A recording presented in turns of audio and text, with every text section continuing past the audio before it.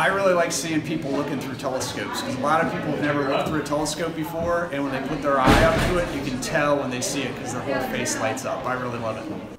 This past Saturday, dozens of people came to the Cincinnati Observatory to learn about the fifth planet from the sun. Jupiter is a really popular planet. It's our biggest planet in the solar system, and every year it comes very close to the Earth, well, 400 million miles away, but still it looks great in a telescope right now. You can see some features on it, and you can see 4 moons. The telescopes at the Cincinnati Observatory, including the oldest one in North America, enable people to not just get a sense of science, but also see it with their own eyes. In a telescope, you really get to see these features, and when you use, especially when you use our telescopes, because these are some pretty old scopes, but very large, and so we get these great details when you put your eye up to it.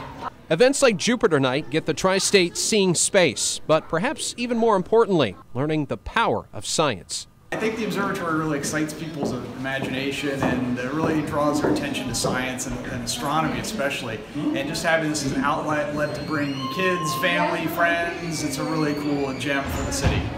The observatory was also thankful for an assist from the Weather Authority. Thank you, meteorologists. You got us a beautiful night. It is a little chilly, but we'll take it because it's a great night to see Jupiter.